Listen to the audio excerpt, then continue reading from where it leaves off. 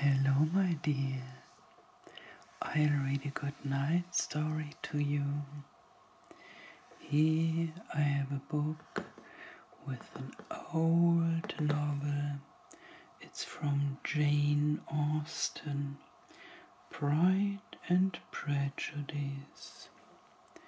Today I'll read you the first chapter.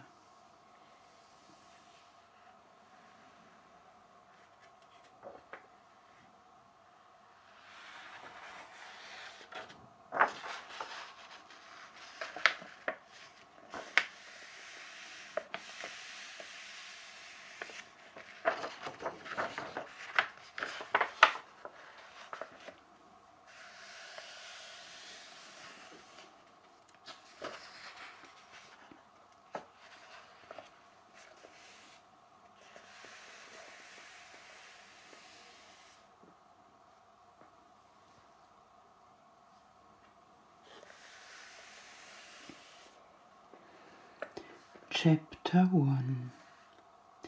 It is a truth universally acknowledged that a single man in possession of a good fortune must be in want of a wife.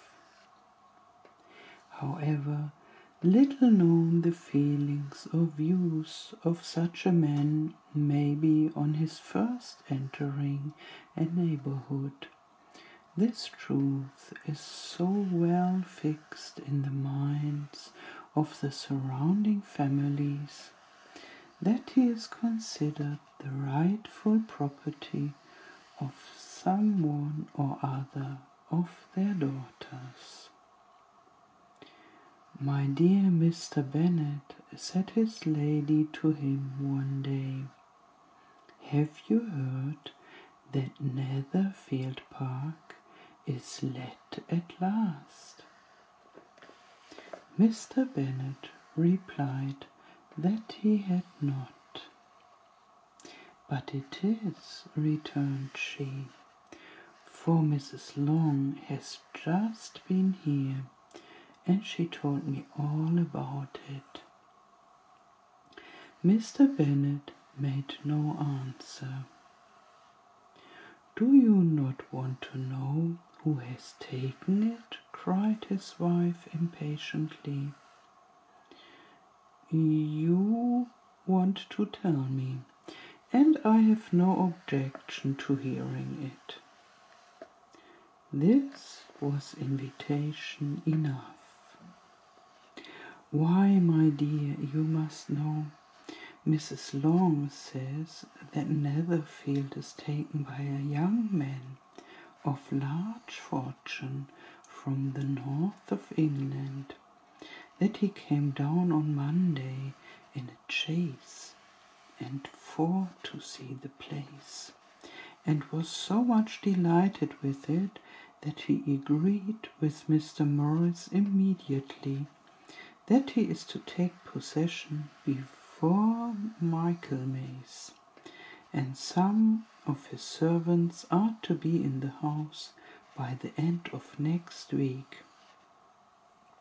What is his name? Bingley. Is he married or single? Oh, single, my dear, to be sure. A single man of large fortune, 4,000 or 5,000 a year. What a fine thing for our girls.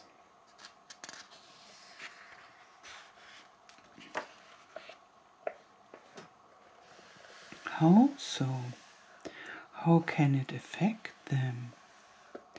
My dear Mr. Bennet, replied his wife, how can you be so tiresome? You must know that I am thinking of his marrying one of them. Is that his design in settling here? Design? Nonsense! How can you talk so? But it is very likely that he may fall in love with one of them, and therefore you must visit him as soon as he comes." "I see no occasion for that. You and the girls may go, or you may send them by themselves, which perhaps will be still better, for as you are as handsome as any of them, Mr. Bingley may like you the best of the party." "My dear, you flatter me. I certainly have had my share of beauty, but I do not pretend to be anything extraordinary now. When a woman has 5 grown-up daughters, she ought to give over thinking of her own beauty. In such cases, a woman has not often much beauty to think of. But, my dear, you must indeed go and see Mr. Bingley when he comes into the neighbourhood. It is more than I engage for, I assure you. But consider your daughters. Only think what an establishment it would be for one of them. Sir William and Lady Lucas are determined to go, merely on that account, for in general, you know, they visit no newcomers. Indeed, you must go, for it will be impossible for us to visit him if you do not. You are over-scrupulous, surely.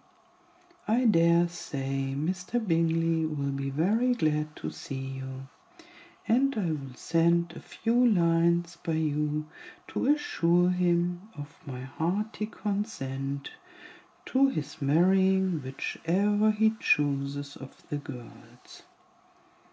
Though I must throw in a good word for my little Lizzie. I desire you will do no such thing.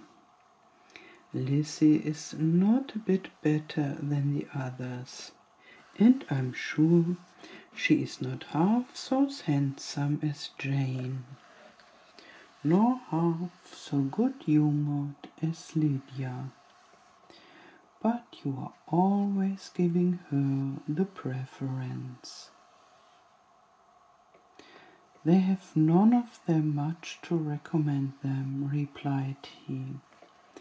They are all silly and ignorant like other girls.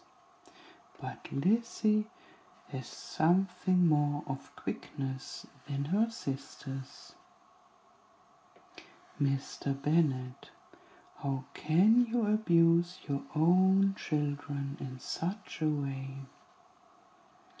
You take delight in vexing me. You have no compassion for my poor nerves. You mistake me, my dear. I have a high respect for your nerves. They are my old friends. I have heard you mention them with consideration these last 20 years at least. Ah, you do not know what I suffer. But I hope you will get over it and live to see many young men of 4,000 a year come into the neighbourhood.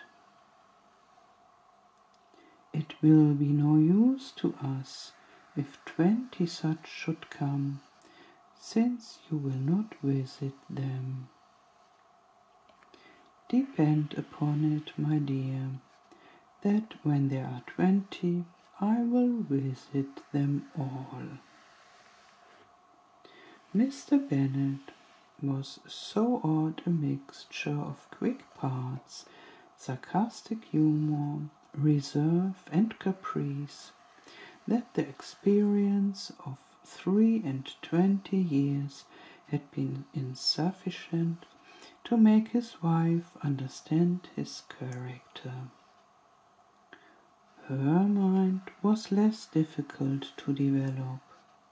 She was a woman of mean understanding, little information, and uncertain temper. When she was discontented, she fancied herself nervous. The business of her life was to get her daughters married. Its solace was visiting and news.